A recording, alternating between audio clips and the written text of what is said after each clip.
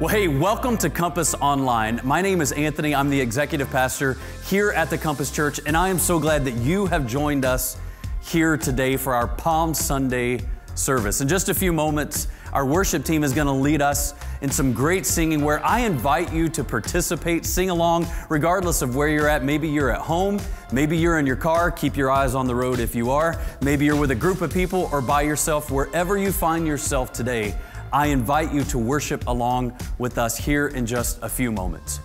You know, as Easter Sunday is coming up in just a few short days, next week, I encourage you to invite somebody to come to church with you, whether you're attending online or you're going to be at one of our in-person services. This is an amazing time, an amazing opportunity to invite someone to come and to celebrate Easter with you and with your Compass family.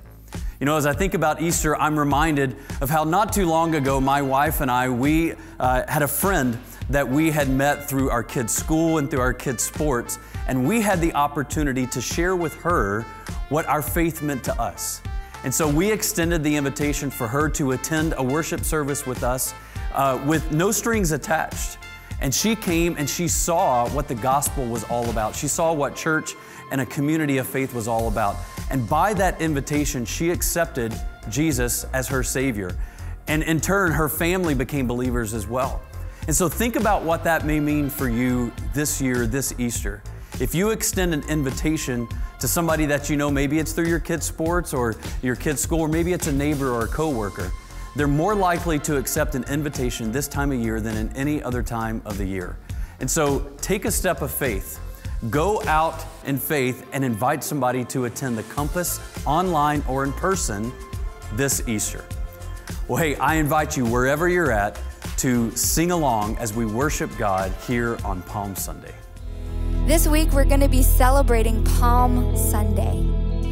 And that's the kickoff to Holy Week that ends with Easter. We're celebrating the resurrection of Christ. And I love that God builds in these cyclical reminders of the beauty of how He set it up when Jesus came to earth, what He did, His sacrifice for us.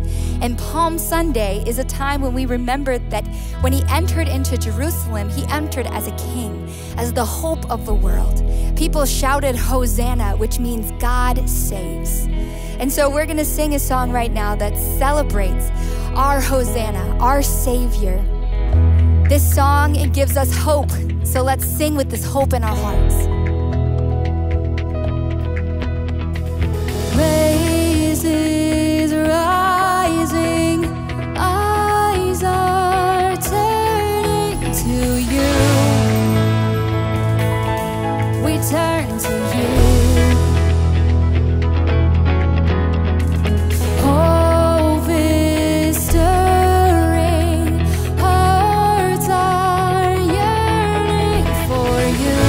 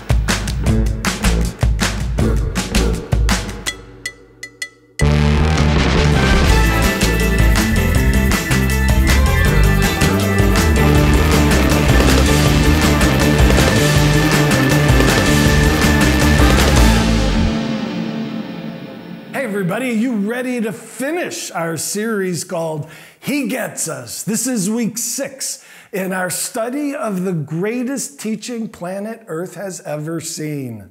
Jesus Christ came not only to save us from our sins and provide a way to be reconciled with God by dying on the cross, he also came to teach about life. And he knows what we're going through. You do remember that he became one of us, right?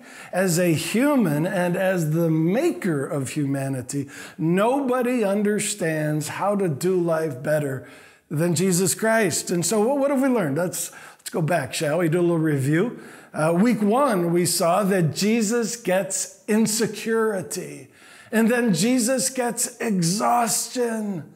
And then week 3, anxiety. And then guilt. Grief was last week. And today, Jesus gets dissatisfaction.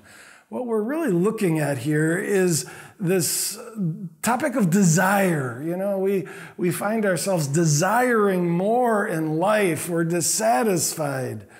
And Jesus speaks to that. Friends, today I come to you from a wonderful gourmet coffee roastery called I Have a Bean. Not only does this place make the best coffee around, it is also a ministry that we've been in partnership with for many years. This ministry was started to employ people right out of prison.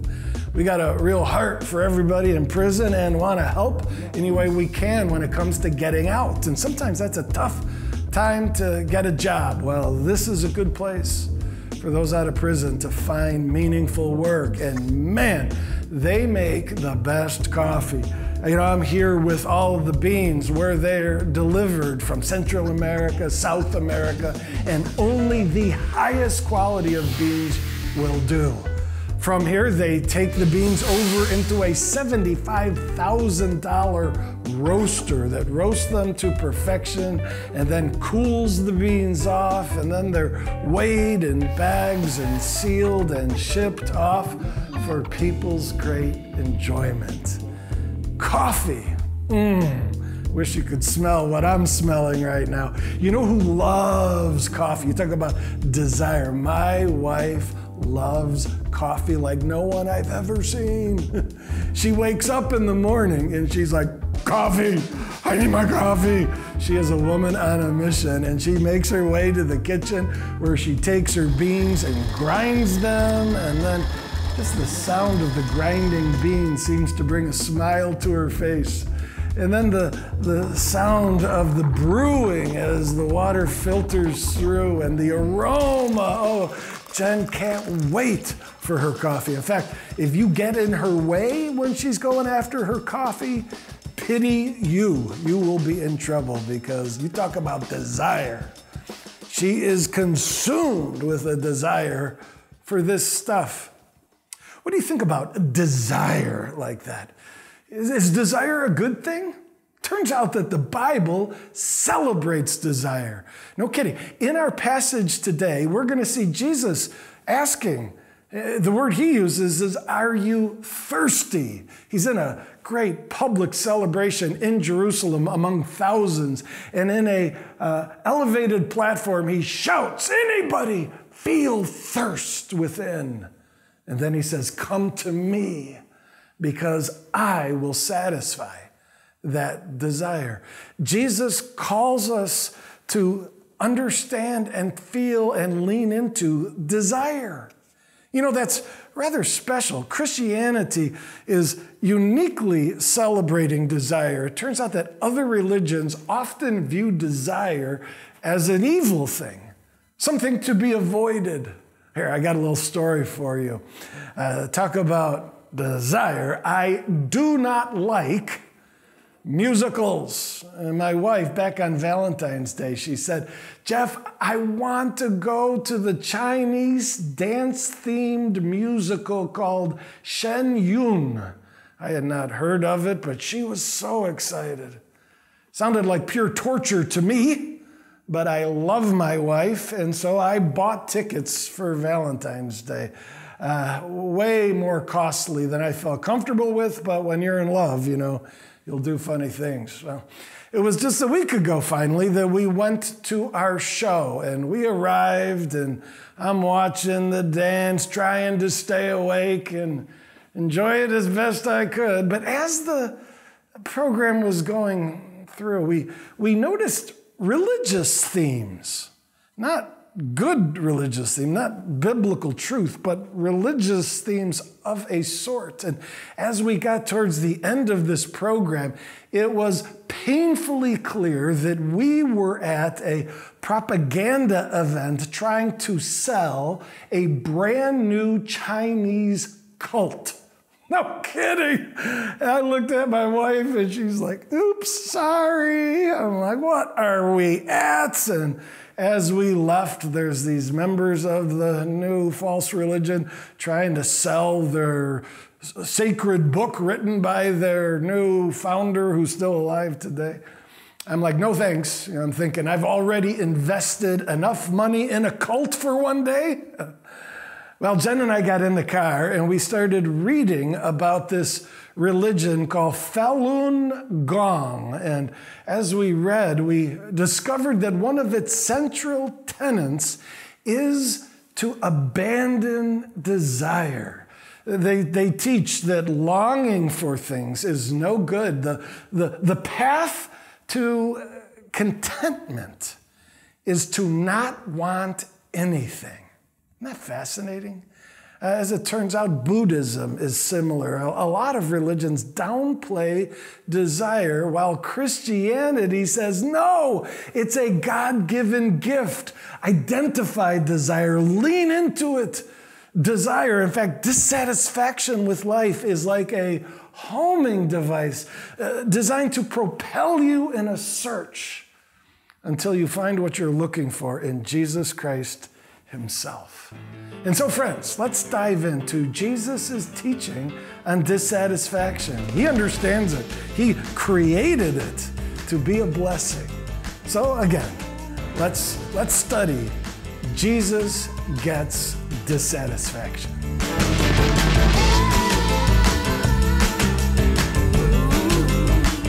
All right, friends, we're going to be studying out of John chapter 7, starting in verse 37, where we read, on the last and greatest day of the festival, Jesus stood and said in a loud voice, let anyone who is thirsty come to me and drink.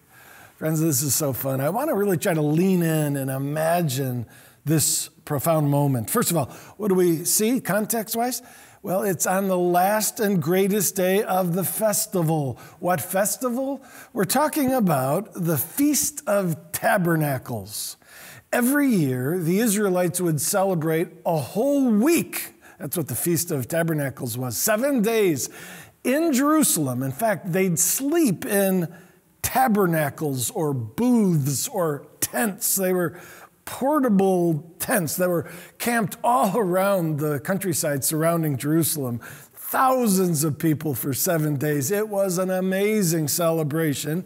And in it, they commemorated the wandering in the wilderness. You may be aware that after the Jews escaped their slavery in Egypt, they spent 40 years wandering in that wilderness before they entered Canaan, the land of flowing with milk and honey, where they set up their new country of Israel. So those 40 years were formative in the establishment of the nation of Israel. And on the last and greatest day, there was a ceremony that was of great significance and connection to what Jesus says. On that last day, we learn that the high priest would take a pitcher of water. Actually, he'd fill the pitcher at the pool of Siloam, and they would bring it up to the temple where they'd pour it out as a commemoration of God providing water. Turned out that part of the wandering in the desert was when in Rephidim there was great thirst. The people had no water, and they thought they were going to die of thirst. But God provided water miraculously out of a rock at Mount Sinai, the mountain of God, just burst open with water flowing. And the people said, we can never forget the Lord saving our lives by providing water. And so this last day, this march would take place again from the pool of Siloam up this road to the temple. It's about a third of a mile where they would commemorate God quenching their thirst. Turns out that archaeology has done a lot that relates to this moment. In fact, let me just tell you, first of all, the pool of Siloam, where the high priest would fill the golden pitcher, that was excavated, about 20 years ago, 2004. And so here they find the pool of Siloam, and then maybe 10 years ago, they started to discover the road. There was a road paved by King Herod back in the 1st century that went from the pool of Siloam to the Temple Mount. And this was the road that these people would walk in the sacred parade of celebration. It's been a challenge for them to excavate it because there are people who own homes that have been built over the road. You imagine 2,000 years of debris and conquering, where the Romans in 70 AD, they destroyed Jerusalem, knocked it down, would have covered the road that had just recently been built. And so the people can't buy the houses to excavate, so they've actually tunneled underneath these homes, and they're excavating the 1st century road along the way. And as they did it just recently, they came across this stepping structure that they call a speaker's podium. It's the best guess that they can make, that there was a place where as people were parading along that road, celebrating, among other things, the provision of water, a speaker, a rabbi who had an official position of rabbi, could stand and make a speech. Friends, we don't know for sure, but I'm convinced that's where Jesus said this. It was on that day when they were celebrating and marching along that very road that Christ cried out, "So are you thirsty?" Jesus says, "Come to me." Can you imagine Christ proclaiming to that parade on that day this message of He being the answer to the thirst within? I love it. Well, as we look at this text, I want to draw out 3 lessons for us about thirst, that inner desire. What will satisfy our dissatisfaction? The first lesson I want to draw out is embrace your thirst. Again, in that passage, we see Jesus saying, come on, anybody thirsty? You got to be thirsty. Christ is wanting them and us to get in touch with our thirst. As said, unlike Hinduism, Christianity wants us to foster that desire. Desire's a great thing. And so I challenge you, don't try to just get mellow. Don't try to say, I want to be content, and so I'm just going to go about. No. If you have angst, dissatisfaction, that's a gift from God. Fan it into flames. Think of this. If you had a business trip that separated you and your spouse for 2 weeks, and you were reconciled or reunited, and you asked your spouse, did you miss me? Would you want them to say, curiously, no, I didn't miss you at all. I didn't even think of you. No. You'd want them to say, I missed you so bad. There's a sense in which we're separated from God. We're reconciled to Him, but we don't see Him face to face as we were meant for. We don't hear Him audibly as we were originally meant for. And so there's this longing. We know we were made for more of God than we presently have, and we should get in touch with that longing. We insult Him when we say, I don't miss you. No, if there's a problem regarding desire, it's not too much, it's too little. A.W. Tozer, one of my favorite authors, he said this. There's a prayer, a number of prayers actually, in his book called The Pursuit of God. And in one of the prayers, he says, Lord, I'm ashamed of my lack of desire. Oh God, I want to long to be filled with longing. He says, I thirst to be made thirsty, to be made more thirsty still. Isn't that great? Do you pray that prayer? Do you say, oh Lord, light a fire of desire for you in me. Awaken my sleepy heart. I want every day to yearn to know you better, to seek your face, to build a closer relationship with you. If we will cry out for God to help us embrace our thirst, we'll be served well by that growing passion to know our Maker. So that's the first. Embrace your thirst. The second is understand your thirst. In that passage, Jesus says, all of you who are thirsty, come to me and drink. I draw emphasis there. Come to me. Jesus is announcing that I know you're thirsty, but don't be fooled by your thirst. What you need is me, Christ says. The downside of dissatisfaction is that it's easy to be fooled. Many people have been fooled, assuming that something other than God is what they're longing for. In fact, in Jeremiah 2:13, God says this, these people, they have forsaken me, the spring of living water. God says, I'm the spring of living water. And these people, not only have they forsaken me, they've dug broken cisterns that cannot hold water. Isn't that interesting? The Lord says, people, what are you looking for satisfaction in other things for? You were made for me, God says. I'm the fountain of living water. I'm what you thirst for. Do you know what I mean? People say, oh, if I were only wealthy, if I was only successful, if I was only married to that beautiful person, if I only had kids who were perfect, if I only owned a house like that, well, all the time, our lives are filled with misplaced desire. We long for things that are mirages. You know what a mirage is, right? If you're in the desert and all of a sudden you see a mirage, the sun is tricking you. I don't fully understand. It's like heat rising off the sands. I don't get it. But it looks like a cool pool of water.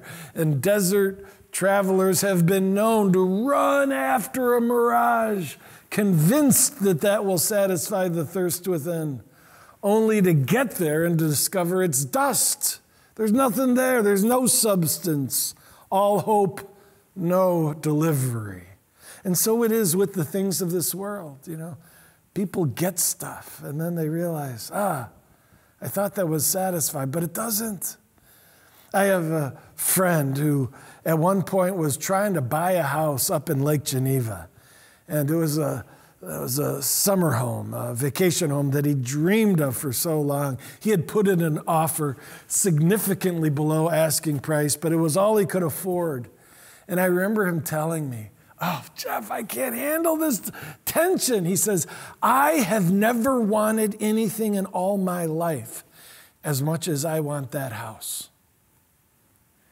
I remember just going, oh my, that's not good. That's ugly. He has set his hopes on that house satisfying the desire within, but it's a broken cistern. Maybe for a time, a week, 2 months, it would thrill him, but it leaks, it drains away, and God alone is the one we long for. In Psalm 4, starting in verse 6, he says, let your face smile on us, Lord, for you have given me greater joy than those with abundant harvests of grain and wine. How about that? David, who knew what it was like to have the stuff of this world, what he wants is more of God. Lord, I want to feel your smile, your love, your delight in me. I know there are those who are trying to find happiness in having lots of wine and grain. David's like, been there, done that. I know. You are what I long for. And so when Jesus says, come to me, friends, this is us understanding our thirst. What are we really thirsting for? What will really satisfy? People were made to be in friendship with their God. And until we find more and more of that connection, relational connection with God, we're going to be miserable. So let's see. We've seen two things. First, we need to embrace our thirst. We need to understand our thirst. And thirdly, we need to follow our thirst. Let's go back to our passage. I'm going to read verse 37 and then move on again further to verse 38. It says, on the last and greatest day of the festival, Jesus stood and said in a loud voice, let anyone who is thirsty come to me and drink. Whoever believes in me, Jesus says, rivers of living water will flow from within them. And so the satisfaction that Jesus is promising, it's an inner movement, and he describes it as a river of living water, not just a little bit. We're talking gushing river of living water. Interestingly, river of living water is something that we find in the book of Revelation. I think Jesus had this in mind. Revelation 22, verse 1. This is speaking of John's vision of heaven, what heaven will be like. And this mountain called the New Jerusalem, a city built on a mountain. In this tour of heaven, it says, the angel showed me a river of living water flowing from the throne of God down the center of the main street. Oh, that's interesting. So in heaven, the capital city will be this New Jerusalem. God will be at this throne at the summit of this mountainous city. And from his throne will flow this river of living water. And it says that the river goes down the center of the main street, which is confusing, but you've seen a divided highway with a grass median down the middle. Instead of a grass median, that's the river. And so on either side of the river, people are traveling all the time. It's the main street, the main expressway in heaven. What does that tell us? That the main travel in heaven is along the river that goes where? Where's the source? The throne of God. The main travel in heaven is to be with God, to pursue him. And how do you find the way to connection with God? Follow the river with the water of life. Friends, follow the river. Follow your thirst. That same travel along the river right to the Lord, that is part of the great supply that God gave back in the desert, back with the Israelites who escaped from Egypt. Remember, this was all a celebration of God providing water out of the rock. Maybe you noticed that I said that the people of God were at Rephidim, but the source of the water was a rock at Mount Sinai. They were separated by miles. How then, if the water came out of the rock at the mountain of God, how did it get to the people at Rephidim? Well, let me show you. Psalm 105, verse 41 says, the Lord split open a rock and water gushed out to form a river that flowed through the dry wasteland. So in the case of the Israelites, they were headed to Mount Sinai, the mountain of God. Moses has said, people, I want you to meet God. It's the best thing going. And on their way, they came to a place of thirst, Rephidim, where they thought they were going to die of thirst. And then God did a miracle where a river started at Sinai that flowed to them. And so they drank from this new river. And then when Moses said, all right, let's continue on our way to Sinai, the people would have said, well, we know how to get there now. Just follow the river. It'll bring us right to the mountain of God. So in the desert, they followed the river to meet with God. In heaven, we'll follow the river to meet with God. When Jesus said, are you thirsty? Come to me. The idea is that the river of life, our thirst, will guide us. God made us thirsty to guide us to connection with him.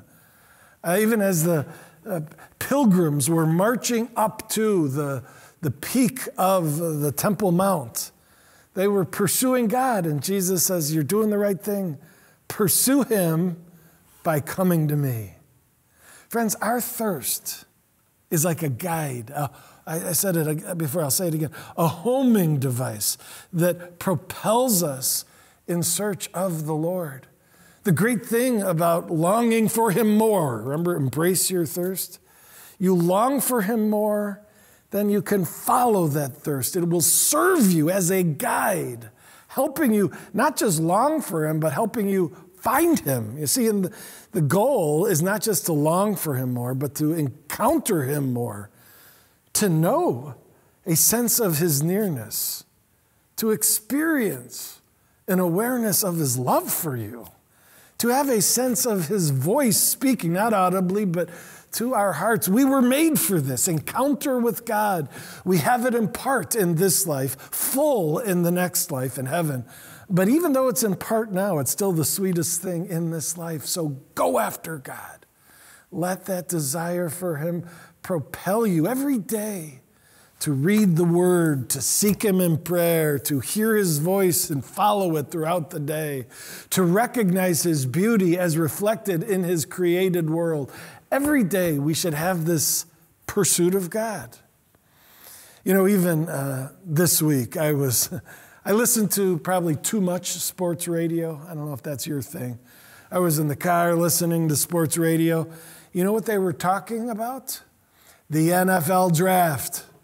Bears fans, we know that we have the best draft position maybe ever. We got the very first pick and the 9th pick. 1 and 9, 1 and 9. I mean, that's all we've been talking about for 3 months. In fact, we'll be talking about it until that draft, which is at the end of April. I got a little weary of it. I mean, you can speculate only so much on what the Bears are going to pick in 1 and 9. And I got to a place where I'm like, that's enough, that's enough. I don't want to hear it anymore. And I turned off the radio. And then I felt this, I need God. And I'm still old school, put in a CD of worship music. And as I drove, songs lifted my heart to celebration of my Heavenly Father. And that little shift of getting weary of the things of this world that promise much and then disappoint, Bears fans, and shifting to this great connection with our Almighty God, a celebration of him being the greatest thing going and one who is accessible through Jesus Christ. Friends, that shift, that's what it means to follow your thirst. To wake up in the morning and say, God, I thirst for you. I need you. I want you. And to pursue him in response to that thirst. Friends, we're made for the Lord. He's everything. In fact, this closing prayer is going to be a chance for those of you who may not even be right with him to get right with him. You know, Jesus came to earth to die on the cross as payment for our sins so that we can be made right with God, the purpose of life. And so if you've not trusted in Christ and been reconciled to your Maker, believe it or not, this closing prayer is a chance for you to do just that. Pray with me. Lord, the dissatisfaction, the ache within, we now get it. We know what we thirst for. It's you. And so for some, we're placing our faith in Christ. We're saying, Jesus, if you came to die and make a way for us to get right with the Father, we want to walk that way. We yearn to be right with you. And so in this moment, we say yes to the offer of reconciliation that Christ, you extend. Be the forgiver of our sins. Be the leader of our lives in this moment, out of nothing we've done, but fully trusting in you, Christ, as the rescuer. We want to be rescued and brought to God. Lord, in this moment, we are placing faith in Christ as Lord and Savior and seeking salvation, forgiveness, and reconciliation. We pray this in Christ's name. Amen. Those of you who prayed that prayer, brilliant, most important thing in life. One more verse. It says in Psalm 81:16, God speaking, he says, I can satisfy you like with honey from a rock. Oh, that's good. Not only did God provide water to quench our thirst from the rock, but God says, I'm so satisfying, it's like a dry rock would provide honey, sweetness, delight. The song we're about to sing celebrates just that. There's honey in the rock, water in the stone, manna on the ground, no matter where I go. I don't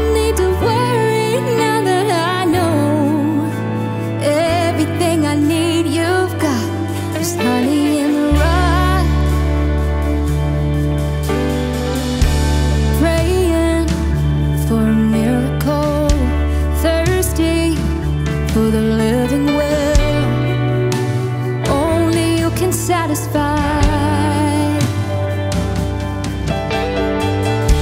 Sweetness at the mercy seat. Now I've tasted, it's not hard to see. Only you can satisfy. There's honey in the rock. Oh, there's honey in the rock. There's honey in the rock. There's honey in the rock. Freedom, where the Spirit is, bounty in the wilderness. You will always satisfy. Yeah. There's honey in the rock, water in the stone, manna on the ground. No matter where I go, I don't need to worry now that I know everything I need you got. There's honey in the rock, purpose in your plan, power in the blood, healing in your hands. Started flowing when you said that it's done. Everything you did's enough. I keep looking, I keep finding. You keep giving, keep providing. I have all that I need. You are all that I need. I keep praying, you keep moving. I keep praising, you keep proving. I have all that I need. You are all that I need. Oh, I keep looking, I keep finding. You keep giving, keep providing. I have all that I need. You are all that I need. I keep praying, yes, I keep praying. You keep moving, and I keep praising. You keep proving. I have all that I need. Yes, you are all that I need. You are all that I need. Yeah. Oh, I have all that I need. You are all that I need.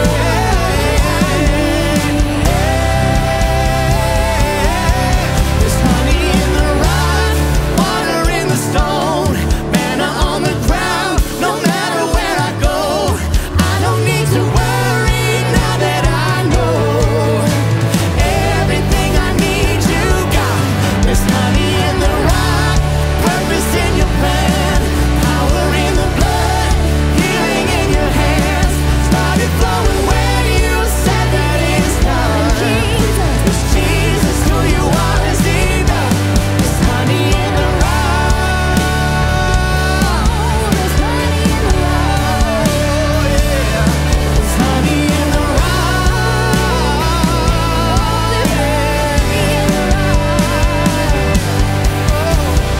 Oh, how sweet it is to trust in you, Jesus. Oh, how sweet it is to trust in you, Jesus. Oh, how sweet it is to trust in you, Jesus. Well, I hope that you were challenged with that message. I hope that you were encouraged by the worship. I hope that you were able to participate and worship with us here today. And you know, one of the ways that you can let us know that you worshiped with us today is to fill out that connection card. There's going to be a QR code that pops up on your screen. You can just follow that code. Let us know that you were here. Let us know how we can be praying for you this week. Maybe you want us to pray for you as you extend an invitation for someone to attend with you next Sunday as we celebrate Easter Sunday. Let us know that you were here by filling out that connection card. You can also give online anytime, day or night. You can go to our website. You can automate your giving so that you can stay faithful with your giving regardless of what your schedule is over the coming weeks. And be sure and be with us either on Good Friday or Easter, maybe both, as we have two great experiences that we've prepared and that we're believing that God is going to work through those services, whether it's here at Compass Online or if it's one of our in-person services. You can find all of the service times and locations on our website anytime, day or night. We hope to see you in the coming days.